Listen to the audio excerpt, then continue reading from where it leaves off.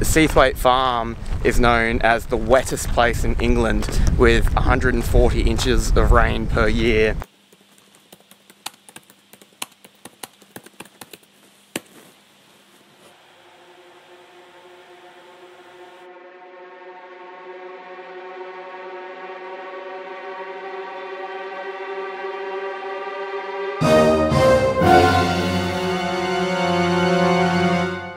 So that's our tent, nicely dragged to higher ground, and that's where we were, and that's the river along there.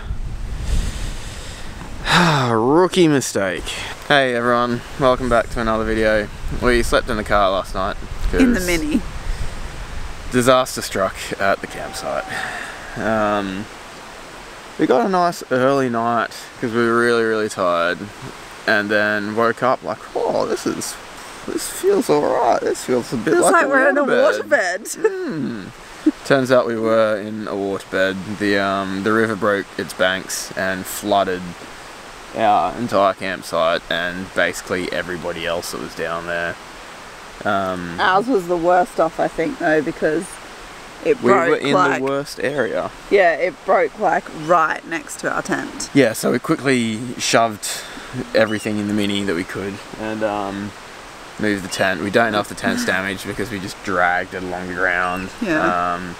And now we're trying to pack up the car with like everything wet. But at least before the rain comes back again. So we woke up and we're like, we need to get out of the car now and start packing up because it's not raining at all right now. Yeah, and we don't know how we're going to dry everything out because we live in a tiny flat with like no outside area apart from the car park that's on the road, so we don't know if we're going to actually be doing anything here in the Lake District today. No. I feel like we're just going to pack up and go home. Yeah, it's going to be a bit hard.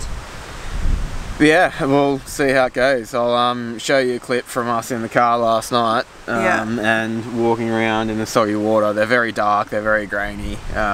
It's just on the phone, so yeah. Here you go. So we are dripping wet. It's 12:30 at night and we are in our Mini because we got flooded out in our tent. So we woke up and we were like, feels like there's water underneath the tent, but I feel like it's coming through, and we're like, no, it's just cold.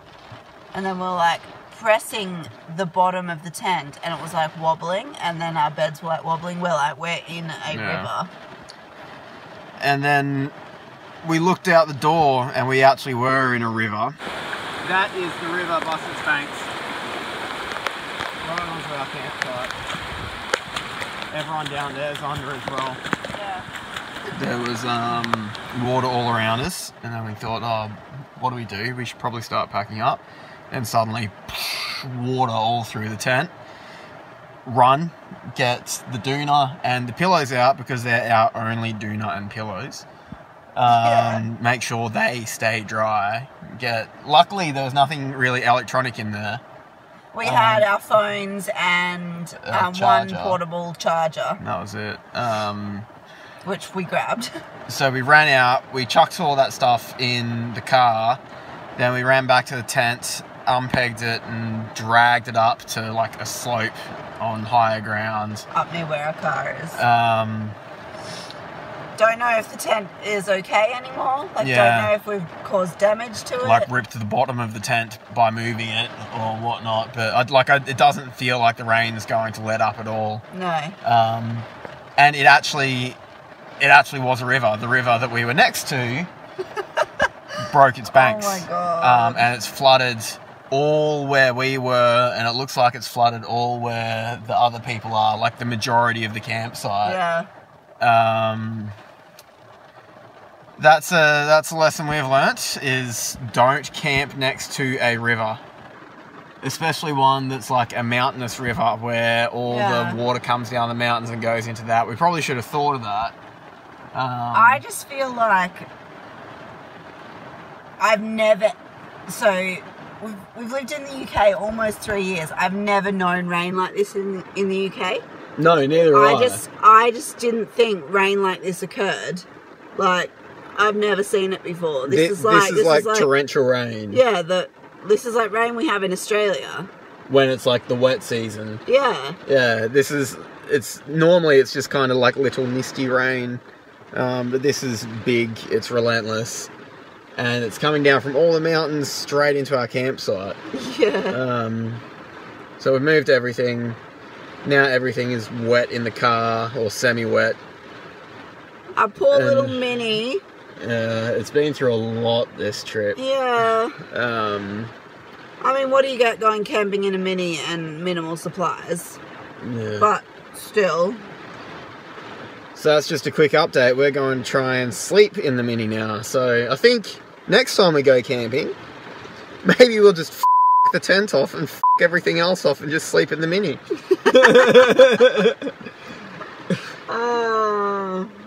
The camera's somewhere back there in all our stuff, so we're on Jory's phone.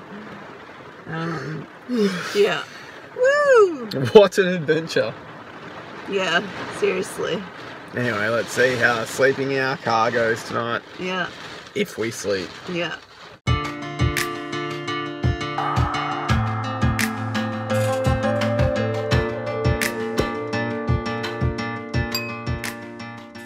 So we've all packed up now and come into Keswick for some breakfast. We just couldn't do cooking and everything like that in the morning, so we've decided stuff it, we'll come in and we'll buy breakfast again. The same place we were at yesterday.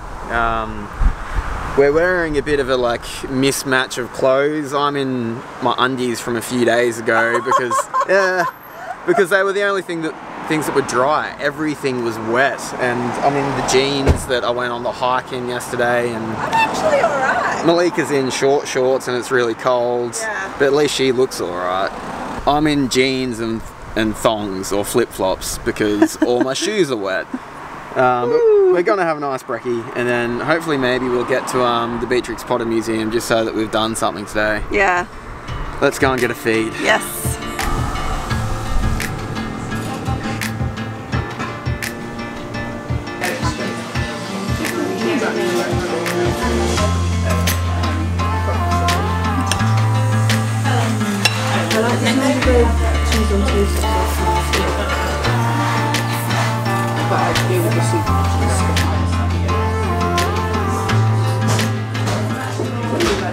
Nice hot meal after being cold and flooded out.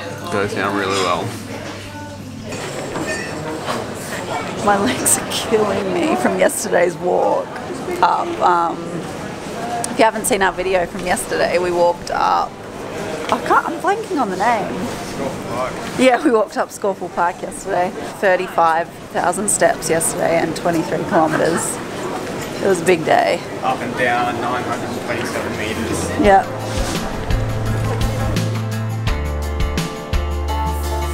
So we've just gone on this massive detour. There were police in the middle of the road like pointing us to go somewhere else, and we ended up having to go on a detour that added like an extra hour onto our trip on the way to the Beatrix Potter Gallery.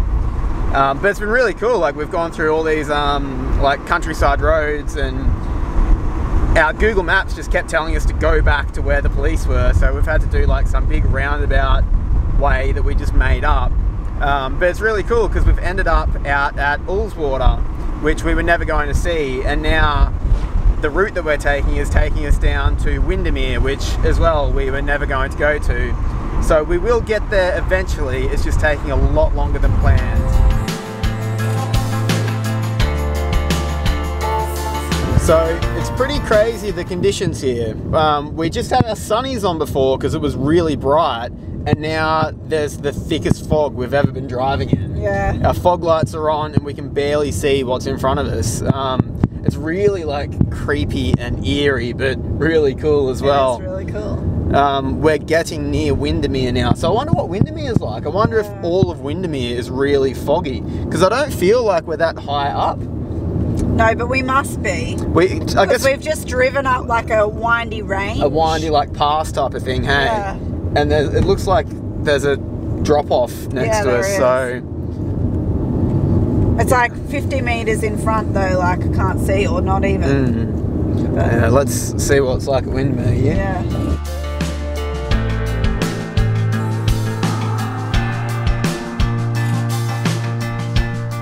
So we are here at Ray Castle, which is where Beatrix Potter stayed for 3 months when she was 16 with her family.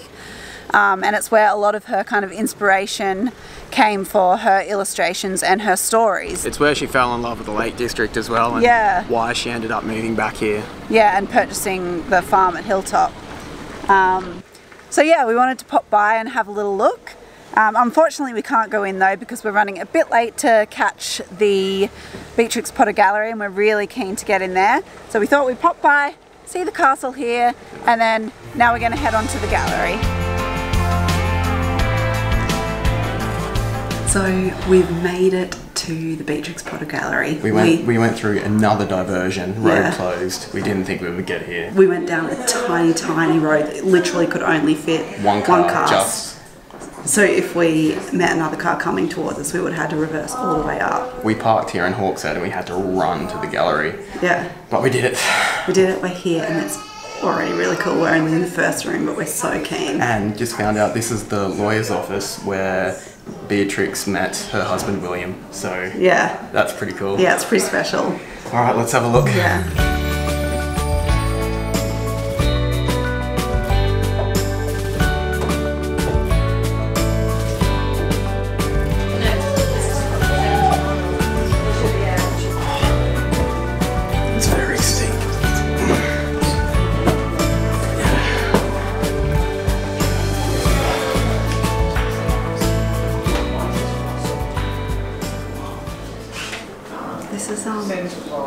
I find myself feeling a bit emotional. Like, it's really special seeing all this stuff, and I felt like that at Hilltop Farm as well. Like, yeah, I don't know, just some feeling comes over me when I'm in these places with Beatrix Potter's history.